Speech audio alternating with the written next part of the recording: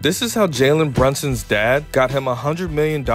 Rick Brunson had a 9-year NBA career and played for the Knicks in the 90s, who just so happened to have an assistant coach named Tom Thibodeau. On occasions, Rick would bring Jalen into the locker room where he would impersonate players like Latrell Sprewell and Allen Houston, and everyone loved how much he loved the game, including Tom. 3 years after Rick retired from the league, Tom brought him onto the Chicago Bulls staff as an assistant coach. It was here where guys like Derrick Rose poured into Jalen, which helped him become a monster in high school. The whole time, he never skipped a step. After a bunch of other coaching jobs, Rick rejoined the New York Knicks as an assistant last year. They really needed a leader at the time, and luckily, they knew someone that they could trust. Is this the greatest dad of all time?